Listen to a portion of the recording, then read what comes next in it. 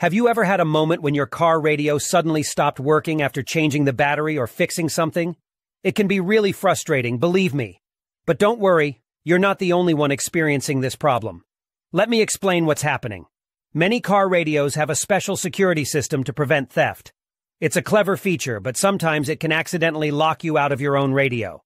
But guess what? We've got a simple solution for you. In today's video, we're going to show you how to unlock your car radio and get your stereo working again. The best part is, you don't need to know a lot about technology or spend any money to do it. That's right.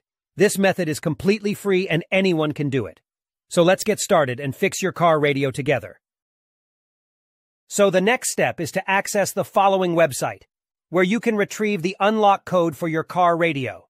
You can retrieve your radio code for free through a simple procedure, but in order to get it, you need to find the VIN number of your car. To find the VIN number of your car, simply look for the corresponding boxes on the vehicle registration and licensing certificate. The VIN is on both sides of the document. The VIN number can also be found on the car window or other parts of the car. Once you find the VIN number of your car, you only need to complete a simple form with the car model, VIN number, and a valid email address. You will receive the radio code via email. You will receive an email like this. Now you only need to enter the unlock code and your car radio will work again.